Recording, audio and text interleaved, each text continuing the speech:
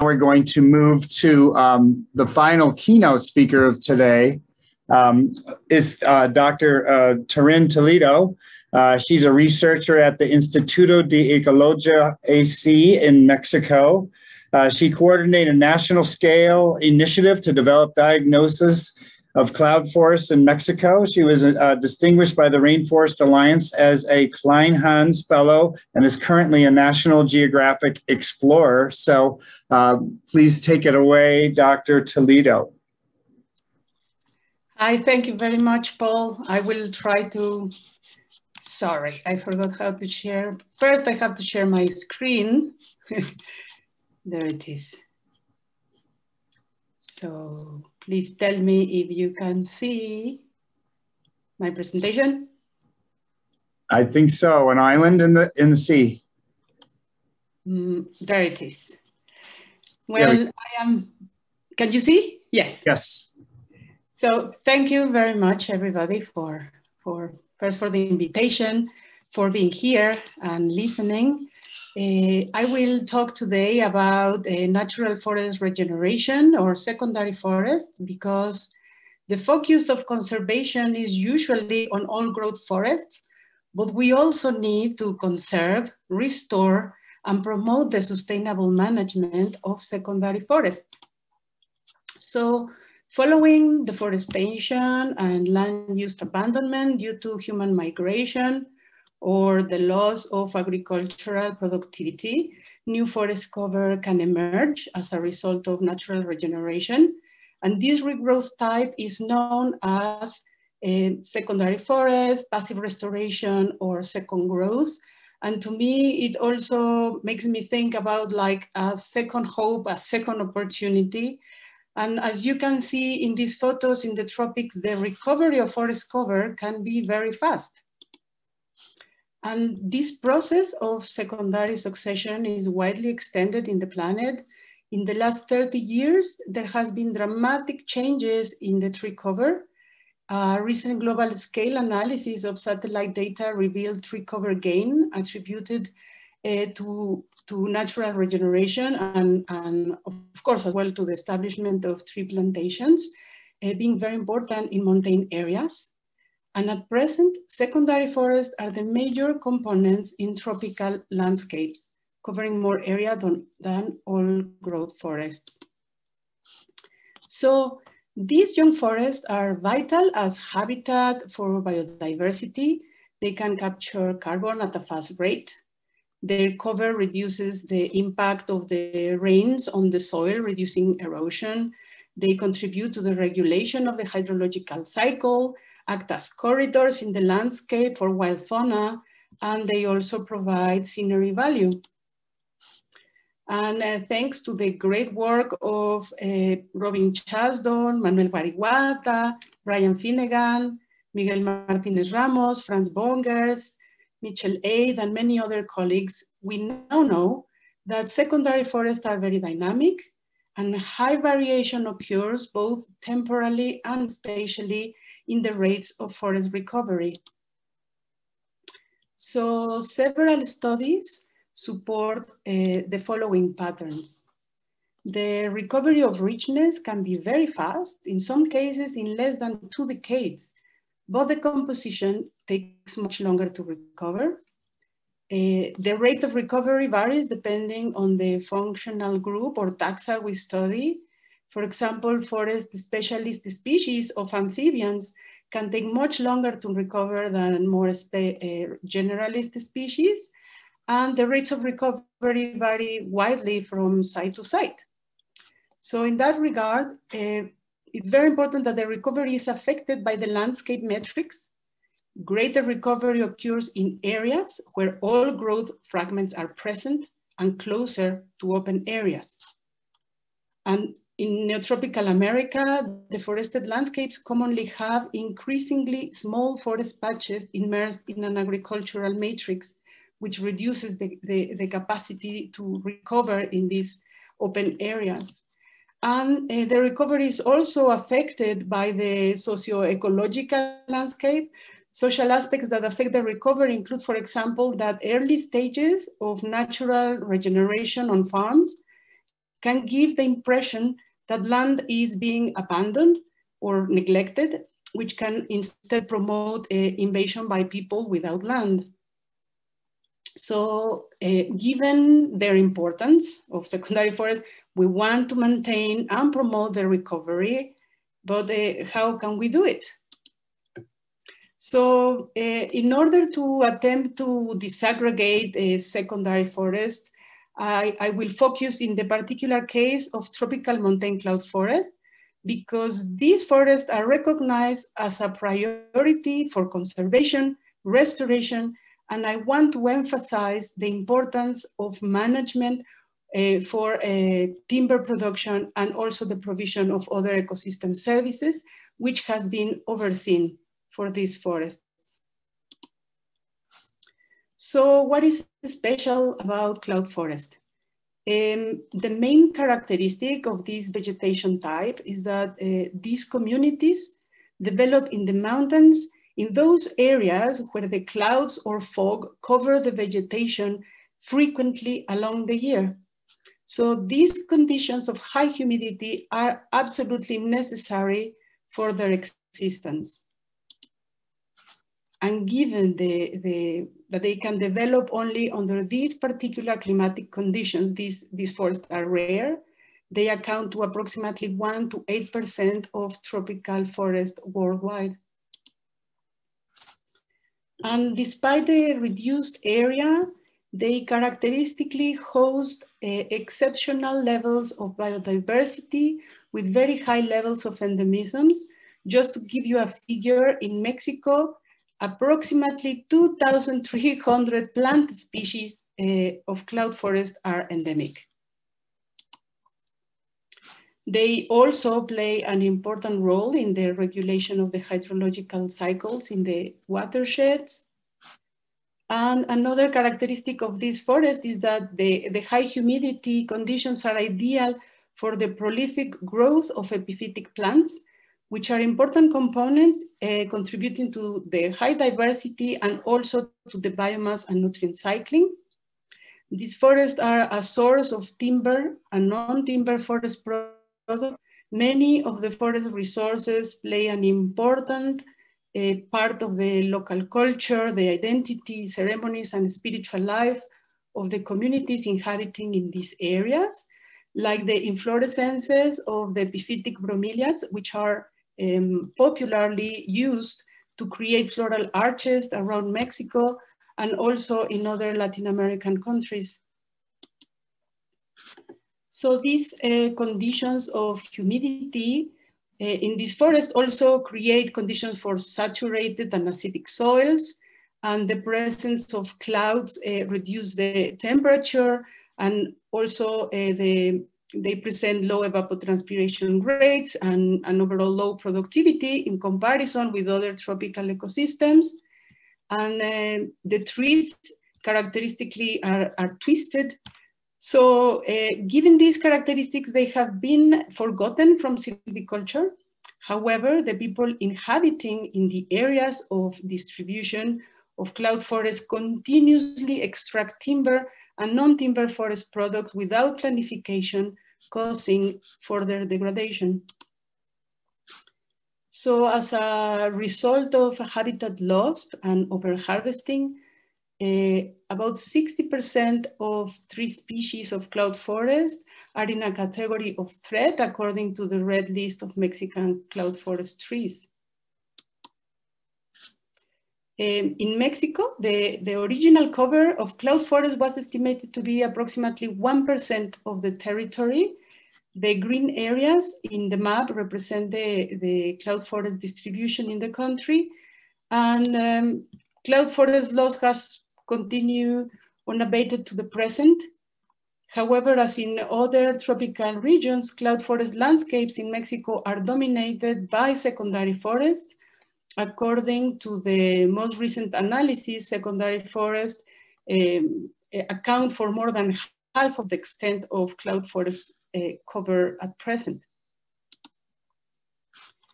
So we want to maintain and promote the recovery of secondary cloud forest, But in the complex reality of human modified landscapes, there are so many components that influence the destiny of these systems.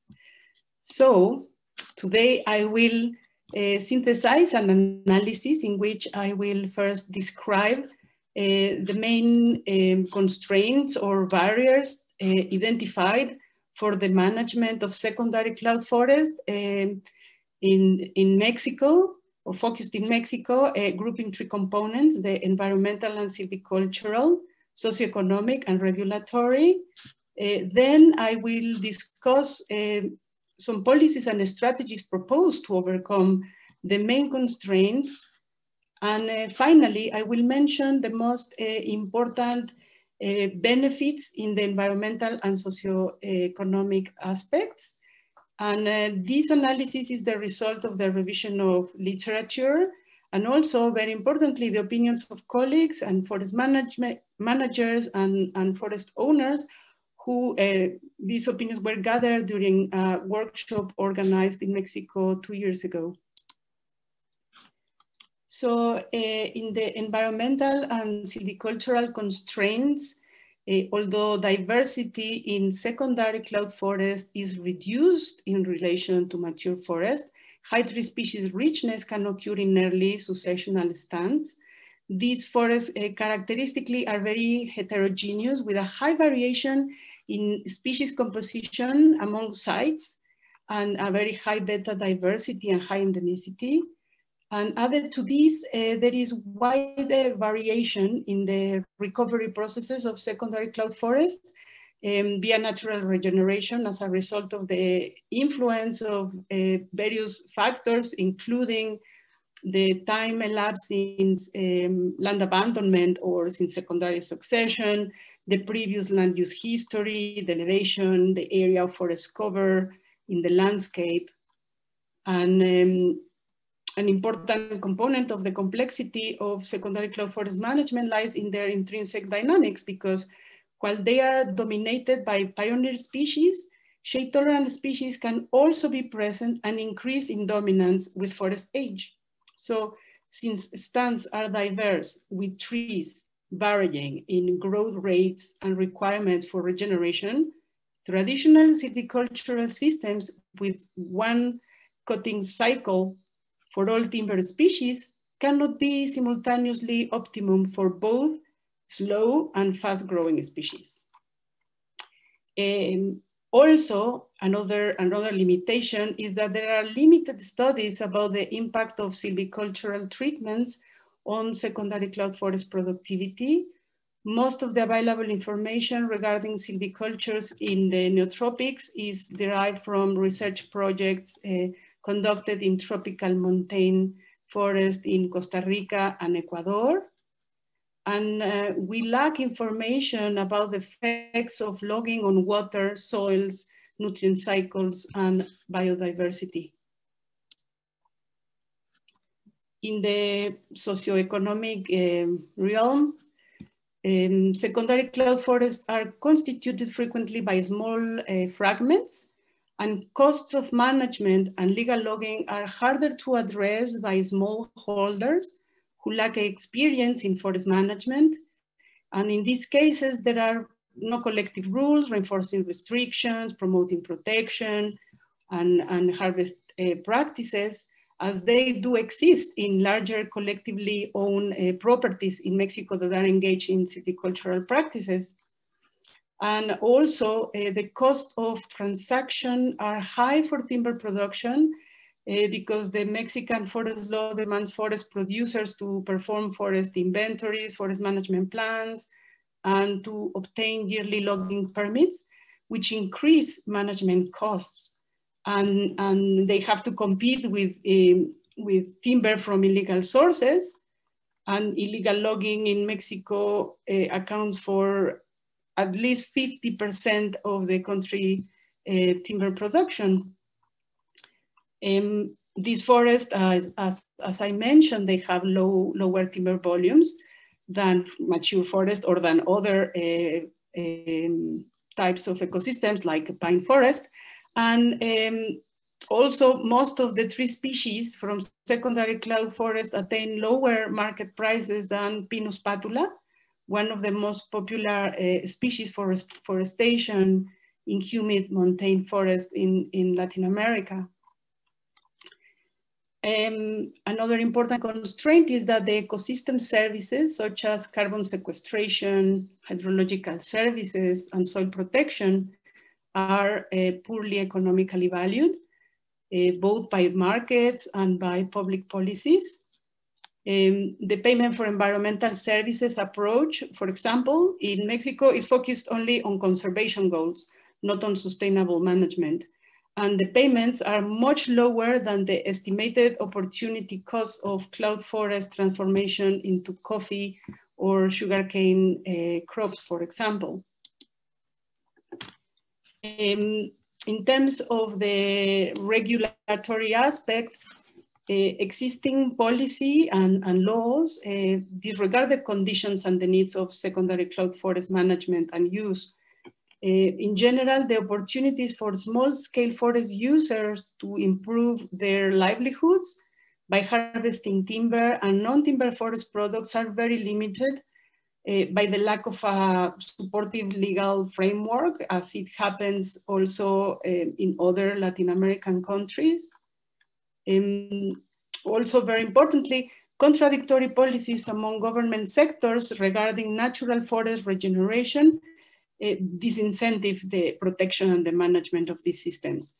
For example, as part of reforestation programs, forest owners are indirectly subsidized to the forest areas covered by secondary cloud forest and plant pines instead. And this trend has further increased with the program that is at place in Mexico with the new government called Sembrando Vida, whose subsidies to reforestation with fruit trees has a budget 21 times bigger than the assigned to any forest management program. Now, it sounds maybe overwhelming, but I'm very glad to tell you that we are making progress. For example, just last year, the category of secondary forest was included in the legislation, because before secondary forest concept, it was not included and it was not recognized. So the owners of secondary forests had to follow all the procedures and the requirements for a mature forest if they wanted to incorporate their land into legal harvesting procedure at a high expense. And while this is a step forward, we still need to incorporate more information and criteria in order to incorporate it into other law instruments that are important in terms of their application in the field. Also, we have had extraordinary policies that have proved to be successful. For example, Prosimaf in the year 2000 in Mexico proved that advisory and public investment on local training, governance capacities, small local industries, and diversification of forest users are critical strategies for forest conservation and sustainable use in the states of Oaxaca, Guerrero, Michoacán, and Durango. And this type of program needs or should be reinforced and scale up and include small holders. It's also the involvement of local communities is of uttermost importance, because in Mexico, about 60% of tropical montane cloud forest is under communal ownership.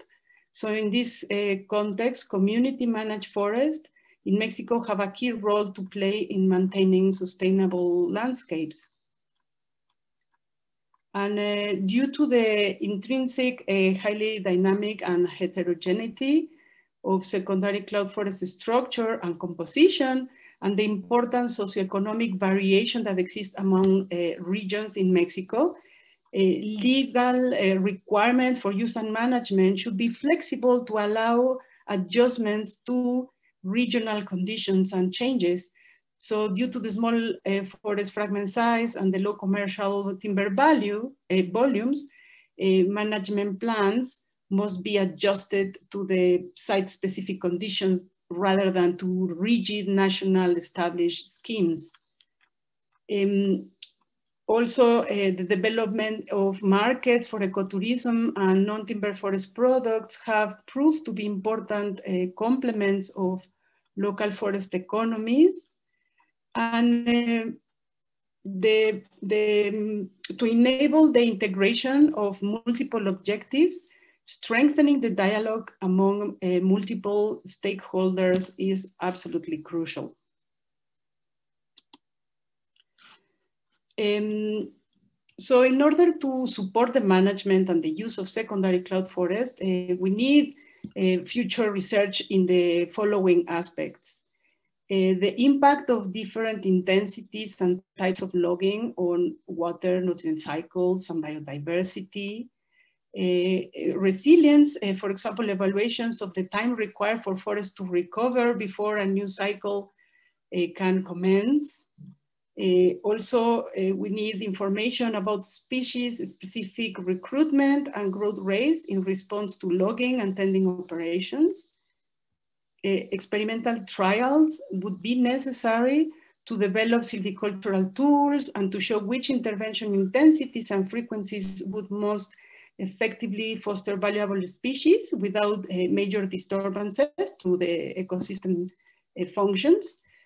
And efficiency of restoration with productive goals, for example, enrichment plantings or invasive species control, which are important in this type of forests.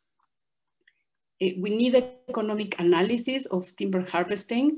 For example, efforts can be made to promote the establishment and growth of species of higher potential, like those with high growth rates and good timber quality, which could contribute to increased revenues, but we need to know which is the cost-benefit balance of such interventions.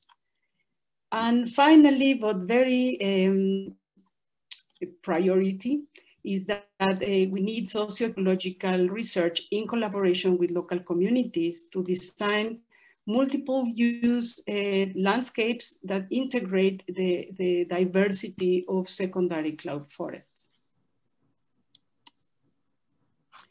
Now, considering that tropical montane areas are vulnerable to erosion and landslides because they usually are established or developed in areas with high slope, the protective function of secondary cloud forest for soils and the role in the hydrological cycle, maintaining a permanent or continuous forest cover and forest structure is paramount. So the polycyclic selection system could allow the maintenance of a continuous tree cover, which protects for the soils from erosion and nutrient loss and contribute to hydrological regulation, and can act as corridors in the landscape and provide habitat for varied species. And this selective logging could be complemented by the maintenance of mature forest areas without felling that allow the recruitment of affected taxa and function as seed sources of late successional species. In terms of the socioeconomic benefits, sustainable sources of not only timber, but firewood are very necessary given their role in the energy provision to local communities, with approximately 25 million people depending on fuel wood in Mexico. 2 minutes, Tarin. Thank you. Thank you, Paul. And diversification of land use, which integrates selective logging in secondary cloud forest, with plantations with Alnus acuminata in degraded lands and agricultural land use, has been identified as economically feasible for the long-term management of small farms of about 30 hectares in Andean Ecuador by NOCE. So there is potential. So just to wrap up, secondary cloud forests are of great strategic value for sustainable development goals due to their outstanding biodiversity and role in hydrological regulation. They could contribute via selective logging to the continued provision of timber and firewood an important energy source for local populations while maintaining a permanent forest cover, contradictory policies among government sectors regarding natural forest regeneration areas and the excessive legal requirements imposed to forest management disincentive their protection and management. We lack information on how selective logging can contribute to income while supporting biodiversity and protecting nutrient and water fluxes.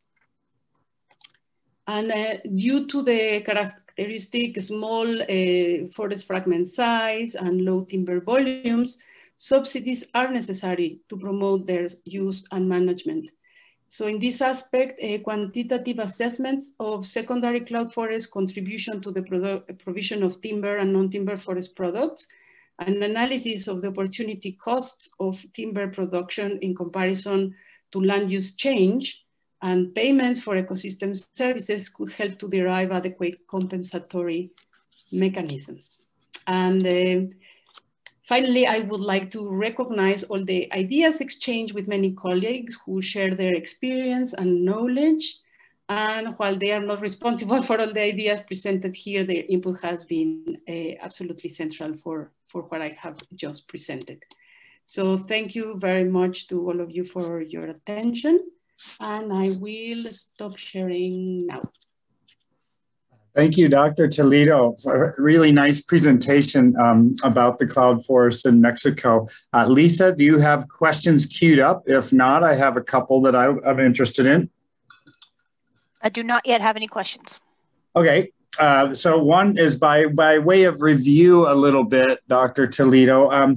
You mentioned earlier on that there's insufficient knowledge of the ecology and appropriate silvicultural practices. So a wide open question, and I know you sort of covered this, what's really needed? What are the key elements that are needed to bring the level up of our knowledge of silvicultural practices and basic ecology in these forests?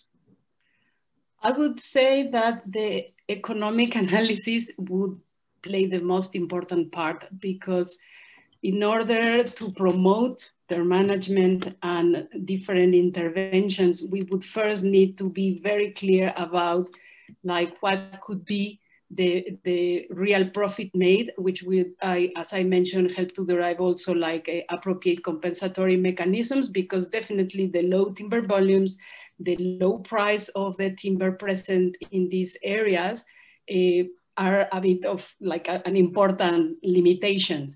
So I would say that an economic analysis of the real potential, it's one. And the second would be, I say, the response to the interventions, because we do not have data in terms of what is the response. There are a few studies, for example, in Costa Rica, in a 30-year-old montane forest, thinning, and they found that the mortality rates of the remnant trees decrease with the thinning in comparison with the control. But there are very few studies in that regard that we would need to be able to have more information. Also, responses in terms of invasive species, for example, because if you open the canopy, what could happen very easily is that the grasses, climbers, and bracken, for example, can just install or invade those areas that were finally being suppressed, this type of vegetation by the canopy cover. No?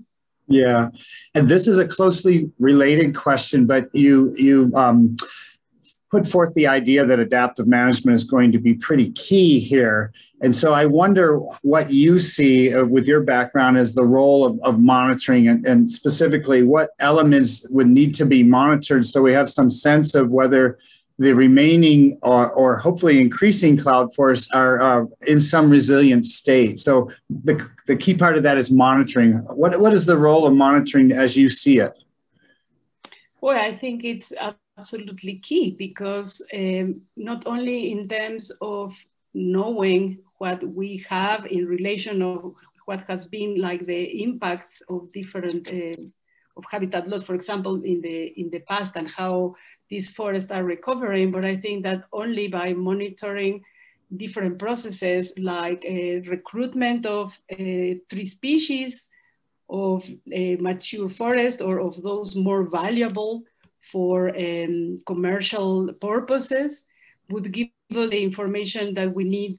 So in order that the management is, I would say, cheaper, instead of trying to force taking advantage of the knowledge of knowing how these forests respond naturally to different disturbances and also to our intervention, then we would be able to design strategies that are probably more economical. Okay. Yeah, that's a great answer. And we are right up against our time. And I appreciate all the speakers for staying on time and answering our questions. But we're going to mix it up a little bit more after a 10-minute break. And recall that we'll be on a different channel, so to speak. You got a different link for the panel discussion. And one more time, let's all thank Dr. Tarin Toledo for her presentation. So thanks so much for what you've done. And we'll all see you on channel 2 here in about 10 minutes after a health break.